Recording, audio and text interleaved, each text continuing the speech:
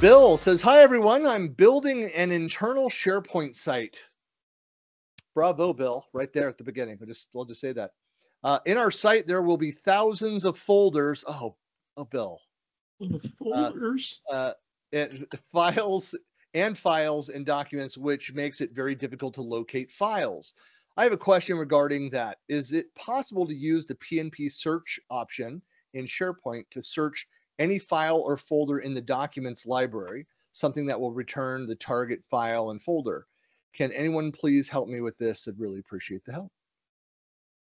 I think it's safe to say all of us here could help with this. Just saying. I've not played with PnP Search. I've read about stuff. I've been on calls around it, but I've not deployed it. No, but it's not even PnP Search. Let's make it all searchable to begin with. We don't need garbage in, garbage out. Yeah, that's it. If it's not returning a result, it's because you've got like too much really going on. Thousands of folders. Well, that's part of it, and I get that. That's why I made a joke about it at the beginning about thousands of folders. Like, no, there's problems right there. But the second part of his question is not just returning the results, but also the folder. So, so it's like a little bit more of a specialized search, not just the result with the end result, but actually one level up, the folders, the immediate container that they're in, as well as the result. But I guess you could tailor any search result to be able to show that you've got the breadcrumbs. So it doesn't have to be the PnP search, but yeah. Yeah, definitely possible. You can either use the PnP search to have custom, so if you want it to be like super custom the way that you want it, or like they were mentioning, you can set up your metadata so that, when you look, it's a little bit more tailored, and so you actually know like what's in what folder, what's associated with what document, or if you want to get really super fancy, you can have custom pages, and you can create your own custom views the way that you want to see them. I 100% agree with that. I think the biggest thing people try to do here is they try to mirror their network drive that they had before, and they've got folders upon folders upon folders. And my best practice that I usually share is that if this were in a paper world, you would have a file cabinet, you'd have a hanging, you have a drawer, you have a hanging file, and you have a manila folder. You would never put a manila folder inside a manila folder inside. You will never find anything. So think that way. How can we level your file cabinet to that, that philosophy, and then use, like Sharon was saying, use the metadata to refine the things about each of those types of documents that you want to look for, and then create views around those, because you have a view limit of 5,000. That's still too much. People can't consume 5,000 documents at a time. We need to give them usable content, and dumping things in folders upon folders upon folders is not usable. Yeah, it's easier for admins to migrate things from file shares to that kind of structure. So that helps propagate it even more. It's, that this whole scenario, it reminds me of back in the old data warehousing, era where, storage was super expensive, and all of our internal customers, me being in IT, we'd create these marts that were subsets of the data that were specialized for the audience to go, so that it would improve the performance of their searches, their queries, and the various tools that they need to go and use.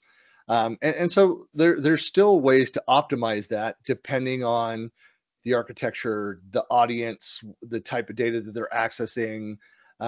For most out-of-the-box search experiences, I'm a project manager that's sitting in one of multiple locations. I'm really only looking for content within my purview of my location, the projects that I'm working on. You really don't need to have anything other than the out-of-the-box search, which you can still tweak and improve upon that experience. But if you're talking about a group of users that need more deep research across massive archives, then I don't know this is the right path at all. So it's as we love telling people, it depends on the audience and what you're actually trying to accomplish. I've seen really nice company-wide search experiences where they've got the slicers and all the refiners and things that are in there, but they've structured it so that kind of like, as you said, Shari, the organize it in a way that I can go to exactly result pages. If I know I'm looking for content from this group of archives over in the marketing world, I can go to that page and it has like the common results. It's set up to specifically do an in-depth search into those content silos. Well, I think the other big question that's sitting out here is, do you really need all that stuff? When I think my favorite story, I had a office assistant, and she was saying, I need everything. I absolutely need everything. All the time and instantly. Yeah. Redundant, outdated, or trash, get rid of it. It's called rot. But what she was hanging on to, I'm like, really? You need the potluck sign up from 1994. you need that file. Why do you need that file? It had clip art that she liked, Shari. Come on. Just in case she needs to remember what somebody brought. Oh, Yeah. boy. Food allergies are serious, Shari. I'm surprised you're not taking that seriously. Like, you need to retain that. Yeah, there's So, so like, many there's so you many really better need it. ways to architect that. So many Yeah. better ways to architect that. To your point, Shari, like there's so many better ways to do this than just having everything in folders and keeping everything in folders. I know one of the things that we're doing is moving forward. You know, a lot of our clients are coming to us and saying that I read in this difficult to locate files. And so I think Christian was saying earlier is, can you target it around a specific use case? So if it's a specific user or specific role that needs a specific thing, maybe instead of having everything in folders, switch it to document libraries that are targeted towards a role, and then maybe even do something crazy, like put an image or a button on the page that says, click on this button to find these types of things. And then once it's in that library, then use your metadata to sort it so that they're already focused on a very specific piece of information. And now they're just having to filter a small amount. Yeah, My and ask the concern, people. guys, Ask the is people. is always, it's not so much that, but what happens then is end users sync it to their desktop. Yep. So any of those benefits are absolutely out the window when it comes to then searching and what that actually looks like. You're creating some complexity there that makes it very difficult. The one positive of the sync to the desktop, apart from the fact that, you know, it's a file, it will depends on how much you're syncing and what that looks like. But you can do the right click and open the folder kind of thing as to the file location to find that file location if it's actually syncing to the desktop. But yeah, all that sort of search functionality really changes the moment you sync. And it happens all the time because people like to work from their desktop and not as much from the cloud. So really think about what that strategy then looks like. And as you said, you know, having it broken out by a role or something that's a little different in terms of its structure and hierarchy will really make a difference from a desktop environment too.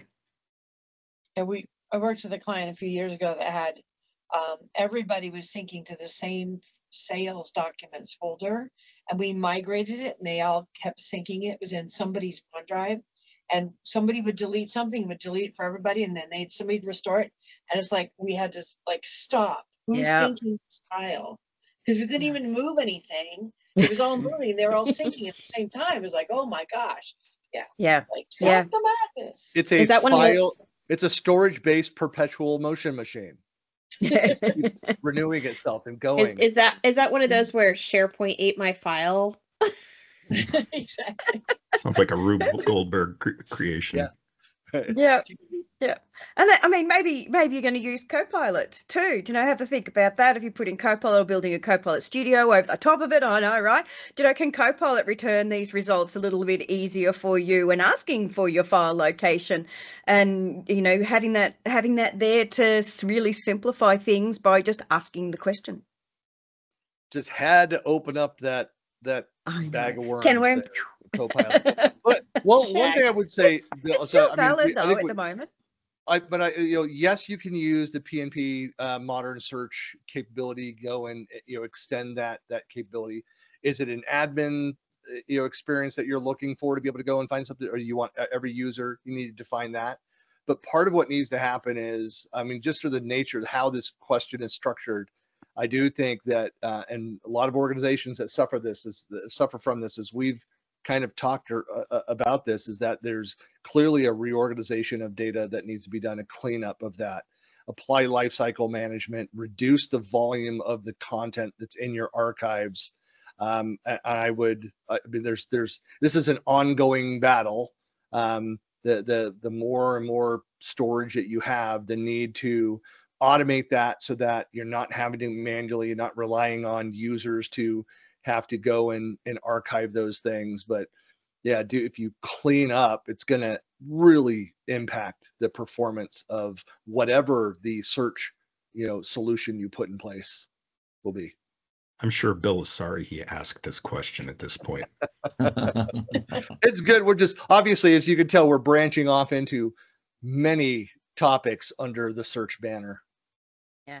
I mean, if they go and have a look even at the Microsoft 365 knowledge management site on the adoption.microsoft.com, there's a bit of information there that might actually help them around some of that and some of the functionality that's coming down the line, because there's a lot of shifting and changing going on, at the moment around how it surfaces information, what it's doing, Copilot coming in, between syntax and this and that, and there's a lot of structural stuff happening right now when you've got purview and so maybe have a look at what's actually going on and then make the decision from that kind of standpoint too, because there's certainly plenty of other things that you could do.